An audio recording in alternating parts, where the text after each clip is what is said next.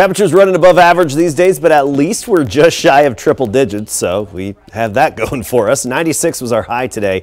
Notice the average is down to 89. First day it's below 90 degrees for the average high, but we're not going to be anywhere near average. 75 in the morning at sunrise, 90 at noon, 97 the high temperature, and just a 20% chance of a few showers popping up by Sunday and Monday. So rain is going to be pretty hard to come by. Of course, we will be fine-tuning that forecast, but right now don't get your hopes up, unfortunately.